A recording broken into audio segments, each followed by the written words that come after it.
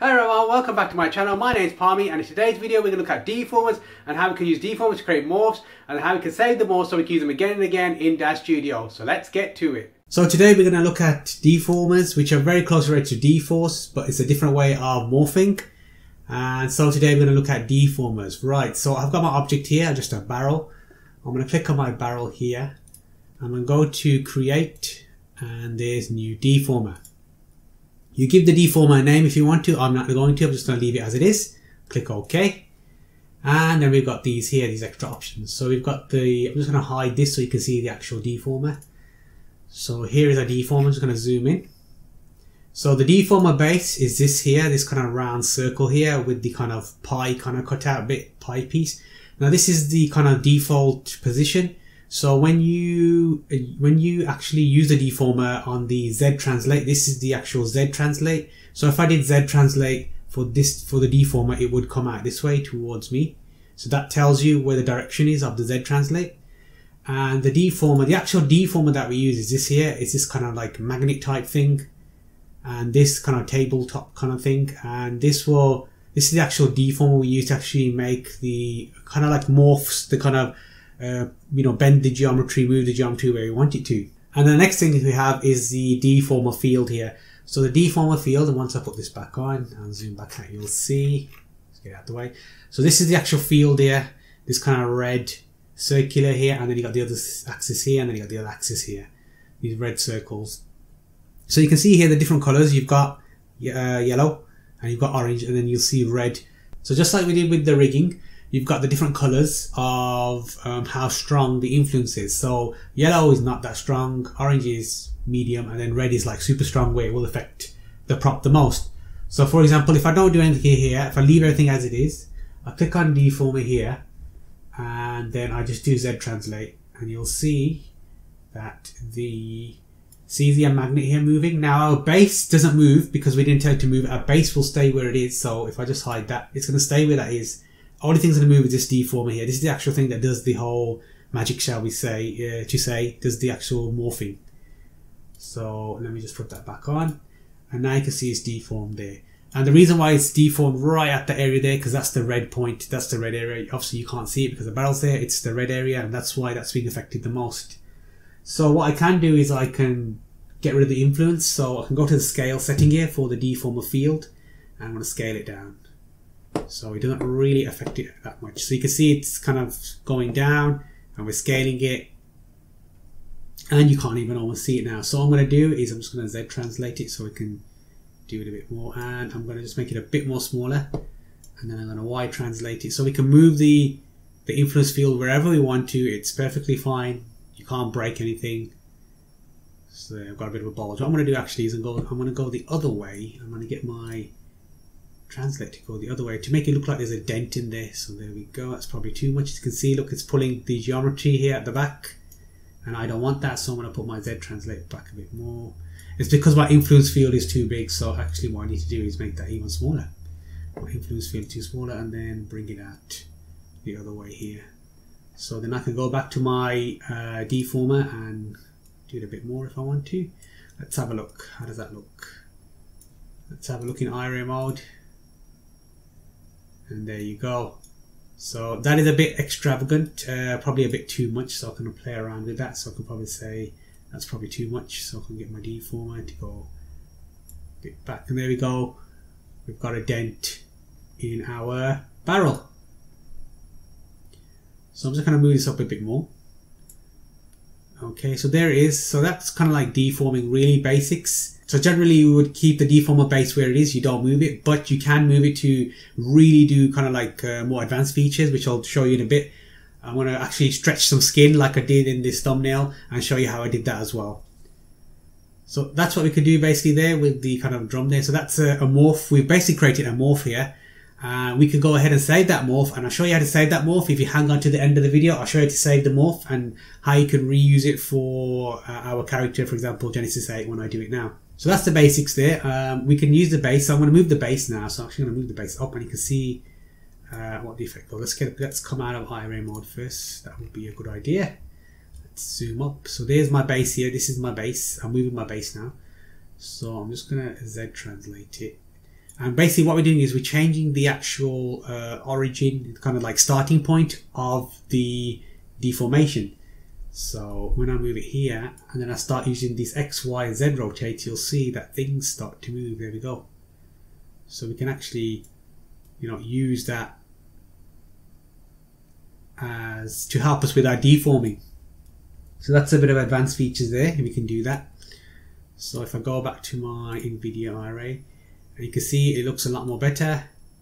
And another tip I'm going to give you now is, although it looks a bit kind of like jagged edges and everything, I'm going to show you how you can get rid of the jagged edges. So if I click on the barrel here, if I click here and go to edit and then go to edit and then go to geometry and go to add smoothing modifier, that's smoothing it a bit. And then over here you'll see for the barrel we've got mesh smoothing now, and it's on. And what we can do is turn the iterations up. Now be careful when you turn the iterations up, depending on how powerful your computer is, it will take a longer time to actually do the rendering and do this array preview mode. Because I've only got one barrel in here, you should be able to, you know, really put up the smoothing iterations as much as you need to, without actually causing your machine to slow down. So I'd like to start with something small, say something about 5, and see how that looks. Let's see how that looks. Does that look better or worse? You can see the geometry actually is a bit messed up there. So that's something you can play around with it. There we go. Smooth it even more. 7, maybe 10 might be a good one. 10 is too much, as you can see. The geometry's exploded. So let's go back to 7. Okay. So that's how we can kind of make our morph a bit more smoother. And I'm just going to sort this out. Let me just got arrow array preview mode. So let's see what's happening here. Just to move this back a bit more. There we go. And probably the influence field needs to go down a bit. That's probably what the problem is. And that is it for the barrel. That looks decent to me. You can't see much there actually, but there is a bit there, very slight amount, and we can obviously move that back and forward as we wish to do so. Because obviously the smoothing is pretty high. What I can do is go back to my barrel and turn the mesh smoothing down a bit, so maybe 5. And there you go. So that looks a lot better. We can see the actual dent in there. So say if someone dropped a barrel, there's a dent in there. There you go. So something we can use our existing props. You can use the deformers on any props you've got. You can even use it on Genesis characters, Genesis 3, Genesis 8, whatever characters you have, male or female, it doesn't matter. If you've got dragons, if you've got whatever you got, it doesn't matter what it is, dragons, zombies, whatever, you can use it on that. I'm going to show you now how we can do it on what I did with thumbnail with the stretchy skin. So I'm going to do that now. So let me just set this up and we'll have a go at that. Right, so here's my Genesis 8 female character. And I'm going to create the morphs for her cheeks to make it look like she's pulling her cheeks on her skin. And the way we do that is exactly the same. So I'll click on my character here. I go to create, new deformer. You can give it a name if you want. I'm not going to give it a name. You could probably call it left cheek or something, left cheek. Click OK. And then expand this. And then if you go down, you should see the actual deformers. Here we go. And the first thing I need to do is my influence field. So I want my influence field, what I want to do is, I want it around about here somewhere where my fingers are, so somewhere around there. So I'm going to decrease the size of my influence field and have it roughly around here. So what I'm going to do is change the scale, really decrease that scale, then I'm going to move it up. And as I move it up, you'll see that the redness will come up in a bit. There we go. And I'm going to make it smaller now. So it's getting smaller, so I need to use Z translate to go ahead, and you'll see it start going red now. About there. So we need to translate it down a bit. So it's all a case about finding that spot. So I've got the red now, which is what I want, and now I just need to scale it down. So scale it down. Scale it down, scale it down. That's good. And the Z translate, I want to come out a bit more. There, and scale it down a bit more. Now don't worry about the position, I'm going to sort the position out in a bit, and I'm going to Y translate it down and a bit cross X translate.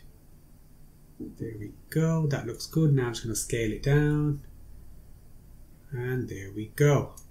Probably down a bit more if I'm being a bit picky. There we go. Okay, so I've got the influence field where I want it, and then I'm going to go to my left cheek, my magnet here, click here, and then I'm going to do Z translate, and I'm going to come out like that. There we go. Now obviously you notice straight away that the actual finger is in the way. There, we can just move that out the way, so I can just go here and bend it. No, sorry, side to side. There we go. Okay, and then go back to my influence field, sorry, my magnet here, my left cheek magnet, and probably do a bit more. So I can obviously do X translate as well if I wanted to, so we can move it. Look, move the X translate. There we go. And if you want to see what it looks like, this is what it looks like here. If you come across, you can see that's what it actually looks like. But when we go and do the actual IRA preview mode, it looks pretty good. Once I get the IRA preview mode on here.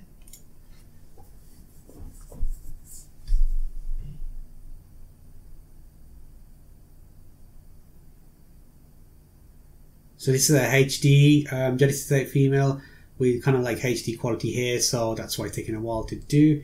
And we can have a look there, and it looks a bit weird, but we can fix that. So if we go back to texture shaded, and it is because this finger here needs to be higher up actually, so the bend on this probably needs to be up there a bit more, and the actual influence field, not the influence field, sorry, the actual magnet needs to probably decrease a bit, so probably around about there, probably something like that. So let's have a look at the IRA preview now.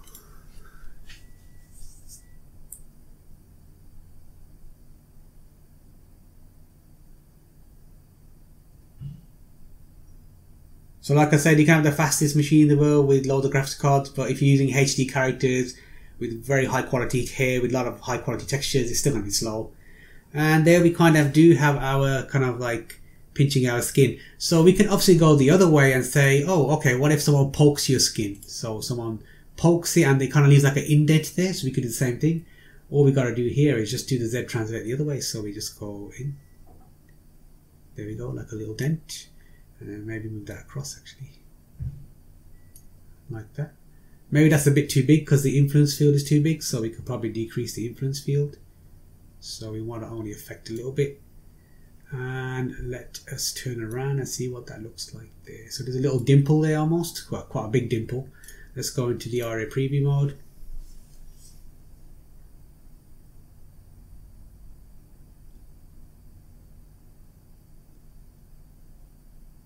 So we're just waiting for it to load, and can you see it there? Very well, not really. You can't really see it there, so you probably need to do a bit more. So that's something to play around with.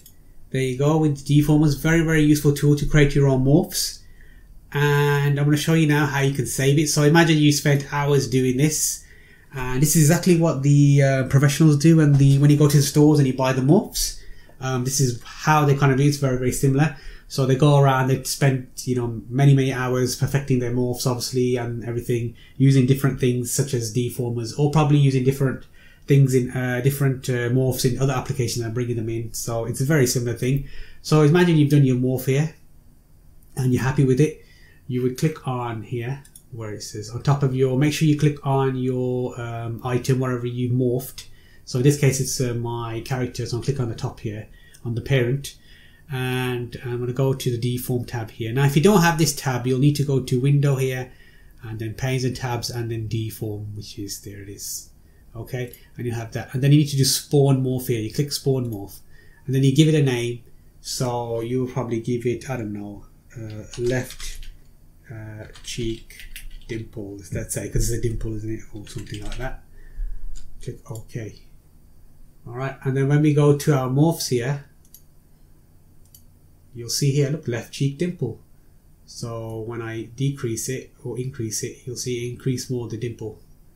Now, when you do these morphs, they don't have the parameters ain't locked. So what you'll need to do is just reset that to 0 first. Go to the parameter section here, make sure to use limits, and then you can set here whether you want maximum or minimum. I normally do minimum 0 because I only want the item to go, I only want the parameter of that morph to only be in a positive direction and not in a negative direction. So click accept, and then when I do it now, you'll see it'll just increase the morph to 100%, and that probably looks better there actually. Let's do a little preview again. So that's how you can do your morph. And whenever you use a Genesis 8 character, that morph will always be there for that Genesis 8 character. Only for female though, because we did it for a female. So don't expect this morph that you just created when you save it, when you create it, to be available for any other character. It'll only be available for Genesis 8 female, because that's what I did. And there's the dimple there. You can see a lot more effective there. And the one here, pulled cheeks, is the one that I did, that I saved, so that's why that's there. So let me just come back out of the texture mode. Actually, what I've actually have done is I haven't actually told you how to save it. I've told you how to create a morph. So just excuse me for that for 1 second. I'll show you how to actually save it. So I've got my morph there. I've created my morph, spawned my morph. I'm going to set that back to 0. And then I'm going to go to save the actual morph, so you can use it for any Genesis 8 female character. It will come up here on this section here, parameters and then morphs. You go to file, you go to save as, you go to support asset, and then you go to here, morph asset. And then here you would type in your vendor name. So my vendor name is there. And then you would type in a product name. So something like, whatever the product name is. I name mine face morphs. Which I'm going to do, what I'm going to do as well is I'm going to share my face morph that I created, this pulled cheeks one. Make sure to check the link in the description box below for that. The details, how to put that into your content library and how you can use it for it'll work for any Genesis 8 female character you have. So even if you haven't purchased any Genesis 8 female characters, you can still use it on the actual default one, the one that comes with Daz Studio, which is great.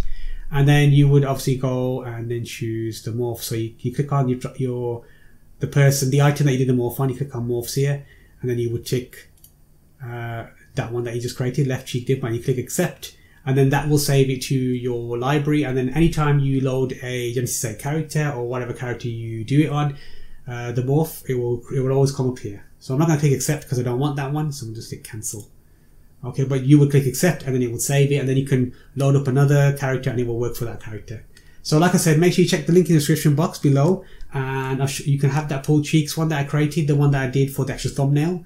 So you can have that morph, and I'll show you, the instructions will come with it, like the previous one that I did, the props that I created, the rig props. So there'll be instructions for that as well, how to do the pulled cheeks, how to install it to your content library and have a play around with that. If you like it, I would love for you to use it in your renders. That'd be awesome. And send me your renders when you've used it, because I love to share it and show everybody, look at the creative ways you've used the pulled cheeks morph that I created. So there you have it, some fantastic information there on how you can use deformers to create morphs, and then how you can save the morphs and reuse them again and again for any figure or prop in your content library. And if you want to use the morph that I created, well, the link for that is in the description box below. And while you wait for next week's video, check out these videos over here, hit the subscribe button over there, and if you like this video, give it a thumbs up and leave a comment down below as well. It's very much appreciated, and I'll see you in next week's video.